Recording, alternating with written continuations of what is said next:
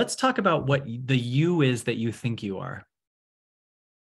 The thing that you've identified as you, there's a false you in here.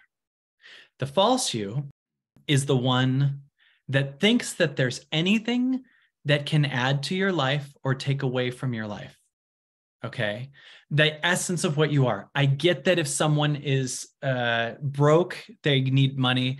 Don't entangle these points. Don't get caught in that. Kyle, some people need more. I hear that a lot, but you're missing the entire point. That makes more of what you are, right? That your value is more. There's something that makes my value more. In other words, like a spouse would make me more than I already am, right? And a divorce would make me less than I already am. That is a false you. You can still have those things, but don't be tricked by there's anything that can add to you, the true self that you are, and there's anything that can take away from the true self you are, right? When you start to understand that, you start to realize that there's a thing in here that you call you, that has your name, that is a separate energy than anything else. And this thing is just one of two things: trauma or a character you created to cover up trauma. That's it. The thing I call Kyle. Okay, I'm going to tell you a story. In junior high, I was bullied by kids. Guess what I did to stop them? I became funny and I put me down with them. I jumped ahead of them, right? I jumped ahead of them and joined them in putting me down. So it both protected me and it made them laugh. And I switched from being bullied to popular, right? So then guess what happened? A comedian is born. Right? All of a sudden I'm doing comedy clubs and this sense of self-love, all the stuff, but under it, without even knowing it, is a kid that's horrified that he's going to be bullied again. And if that image isn't kept up at everyone's a fan in the audience thinking that I'm amazing, then guess what? I'm going to be bullied. That's in the body, right? So I'm glad that that was the solution. And it created amazing careers. But now there's an image that's being protected out of the terror of the body going, I'm going to be bullied again. So what do you have that with, right?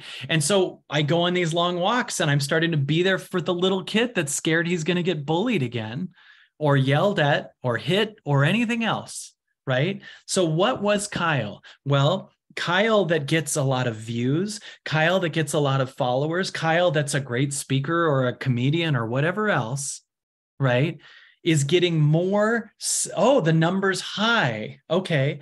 So guess what? Your hopes are anything that will keep the trauma buried. So if you have a deep-rooted fear of alone, a person that you think will never leave you is your hopes. But it's not truly your hopes. It's trauma's not seen hopes, right? Your fears are anything that would expose the trauma, right? So if I'm not caught in look how great my image is, then the fear is going, oh my God, there might be bullying happening. There might be all kinds of other stuff. So your deepest fear is the death of what you think you are, but it's a separate self. But it would also be the death of the trauma that your body has been holding on to, because when you were a child, you could not handle what you were going through. This poor 5-year-old you could not handle what you were going through. So you created a false you that you call your name.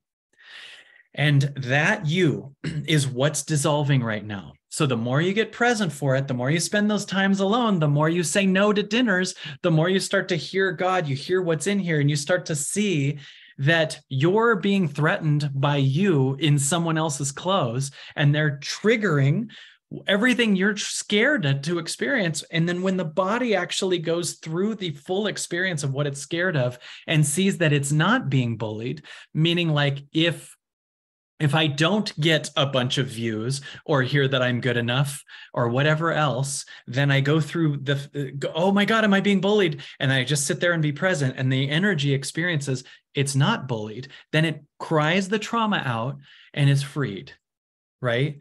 So that is the story of Kyle with a lot removed from it. But the truth is, once that's gone, which it's slowly dissolving, because my number one goal is not, I heard of, I was actually at the gym today and I was just like, I think I'll listen to a motivational tape. And the first thing I heard the guy say is, I want people to remember me forever. That's great if that's what you want. That is not my goal. My intention is to know what I truly am and do whatever I can to gently more and more learn and know what I truly am. Right? It was cool. That's great that if that's what he wants. But the more you do this work, the more you start to have a different type of intention. Right? So if my number one intention is to know what I truly am, the most expansive thing I can do right now is alone time. Because in alone time, I'm not told I'm funny. In alone time, I'm not told I'm wanted. In alone time, I'm not told that I'm great. And what starts to get exposed in the now, the fear of being bullied does, right? They're going to hurt me does, right? And then if I keep walking and I don't fill it with anything or show off to someone somewhere what I do or something like that, it starts to fall off. And that's why saying no to a dinner that doesn't call to you, right? That's why that's trying to happen, is it's going, I'm going to kill, I'm going to kill what you think you are through love, right? And you can still be those things. You can still be fun. You can still be funny. You can still teach. But my number one intention on this planet right now for myself is to know what I am. And life goes, okay, we're going to do things that really make you go through experiencing what you are. We're going to put you through all kinds of different stuff to make you know what you truly are. And you're going to turn down things that, seem like they would fit a different intention. But like, instead, you're going to find who you are. That's what you want. And then all of a sudden, I'm like, I know that I said that with an image, or I grew up being slightly famous a lot and I was like a dork in high school and then booked 10 Things I Hate About You. And suddenly a ton of people loved me. And that was really weird. And then I got all this love for being in these teen movies and on Comedy Central. And suddenly people that bullied me were like, we knew you'd make it and everything. And it was this crazy thing that also this seemingly positive thing. But you probably do that with other stuff, right? It's not just only being a speaker. It's just like who you're dating and what you want in a relationship and all these things, that's trying to fall off of you. That's trying so hard to fall off of you. And the universe is shedding our images and our false selves.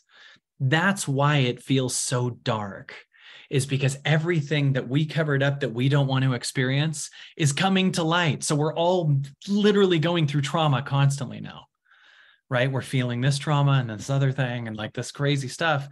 And we're then crying it out and then noticing it's there less, or we're hiding from it and running from it. And we can't do it anymore. You can get more drunk or whatever, but if you're here, you're doing some work, right? And then you're learning the true essence of what you are. And that's freedom.